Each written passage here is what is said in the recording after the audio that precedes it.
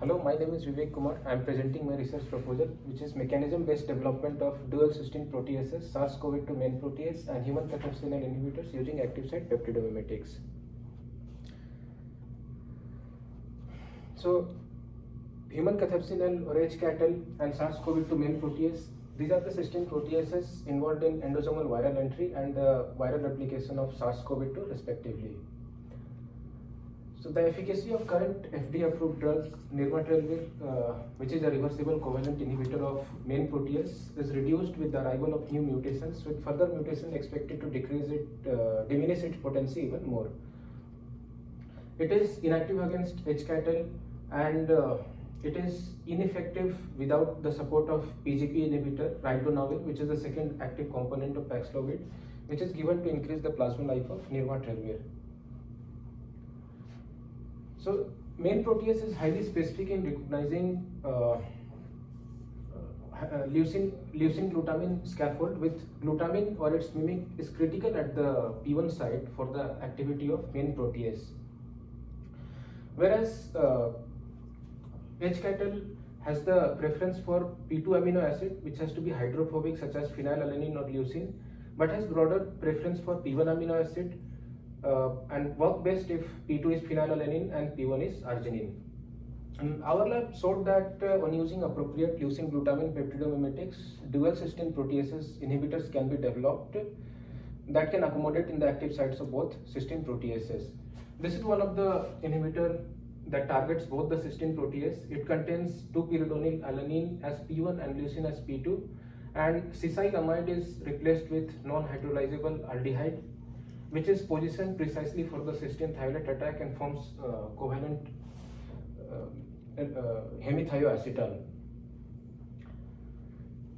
Our overall aim in this proposal to use this leucine glutamine peptidomimetics and attach the mild electrophilic covalent warhead.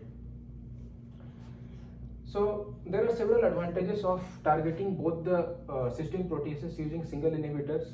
They will produce synergy as well as or they will most likely to avoid drug resistance, as host protease HCATL will not undergo mutations. And recent literature suggests that this dual inhibitors will have higher in vivo efficiency, even though if they show moderate potency against single protease, and they will have simplified pharmacokinetics. These are the possible proposed mechanism of actions for the warheads described in this proposal. First is activated aminopyridines. Pyridine system is activated by incorporating electron withdrawing substituent at the 5th carbon, such that now pyridine has become amenable for cysteine thiolate attack and forms the covalent adduct with active site cysteine. Second is alpha-beta unsaturated ester. So alpha-beta unsaturated carbonyls are present in a large number of FDA-approved drugs that target cysteine proteases, and they are proved to be well-known Michael acceptor for cysteine proteases, where cysteine thiolate attacks the beta carbon and forms irreversible thioether adduct. Third is acylated delta lactose. So these are the prodrugs of delta lactose. When they internalize in cells, uses the activity of host cell estrase to convert them into the active delta lactose based drugs. And our lab showed that when these delta lactose based inhibitors bind to their target cysteine protease, they undergo cysteine catalyzed ring opening of delta lactose to form reversible hemithioacetal. Fourth is delta lactoloxymethyl ketones. So this is alkylated version of prodrug for delta lactose, where LMK is built here by using the HCATL recognizable scaffold, such that when this inhibitor binds to the HCATL active site cysteine, when it attacks the cysyl carbonyl, forms the reversible hemithioketal, and upon further rearrangement it forms irreversible thioether adduct with HCATL, and when it happens, the active delta lactose based drug, which is M-proactive drug, will get released in the cell. There are 3 aims in this proposal. M1 is to functionalize the leucine glutamine peptidomimetics with mild electrophilic covalent warheads, which involves activated pyridines and alpha-beta unsaturated ester, acylated delta lactol prodrugs, and delta lactoloxymethyl ketones. Second aim in this proposal is to understand the mechanism of inhibitions using comprehensive kinetic assays. So we will do the time-dependent fluorescent assays using the substrate that get fluorescently activated using the activity of cysteine proteases. From the time course data, we will calculate the initial velocities or the steady state velocities, and we will employ these velocities into the equations of competitive inhibitions, and will determine all the variables of inhibition such as inhibition constants or rate of inactivation, etc. Third aim in this proposal is to identify all the off-target cysteine proteases as well as their extent of inhibition using activity-based protein profiling. For that, we will use the alkyne labeled irreversible inhibitors to modify all our target proteases in cell, such that this labeled inactivated proteases can be labeled with azide containing fluorophores such as Cy7 azide and can be visualized into the in-gel fluorescent assays. Coming to M1, the first part of my M1 is to functionalize our peptidomimetics with irreversible warheads, which includes alpha-beta unsaturated esters and activated pyridines. So both warheads require a common synthetic routes that involves the synthesis of aldehyde, and aldehydes can be synthesized from the peptides containing venrib-amide at the C-terminal, and these peptides will be synthesized using carboxylic acid amine coupling chemistry using HATU as a coupling reagent. And aldehydes, when it is treated with the appropriate phosphonate esters using Horner-Emmers chemistry, it will be converted into unsaturated esters. Similarly, aldehydes will be converted into secondary amine products by using reductive amination by using appropriate aminopyridines. P1 will be glutamine mimic amino acids, that's 2-pyridonyl alanine and oxazolyl alanine. P2 will be leucine or leucine mimic cyclopropylalanine. P3 will be N-methylpiperazine or 4-methoxyindole. So so far we have succeeded in developing two aldehyde-based dual inhibitors, which has leucine as P2 and glutamine mimic 2-pyridonyl alanine or oxazolyl alanine. And this inhibitor displayed potent antiviral activity in VROE6 cells in the presence of PGP inhibitor.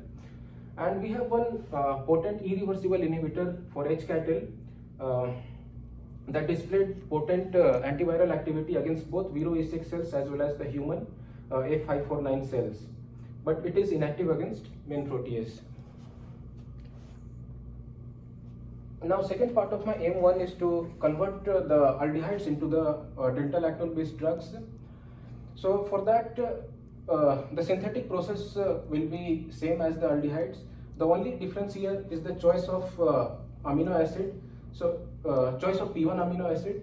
Here it has the hydroxyl group at the ortho carbon in the P1 side chain, such that when we make peptidine aldehydes which has free hydroxyl group at ortho carbon, the spontaneous cyclization will lead to the formation of stable and 6-member delta lactols, and we will acylate this anomeric hydroxyl using 3 different acyl groups such as ethyl isopropyl and pivaloyl groups to make acylated prodrugs.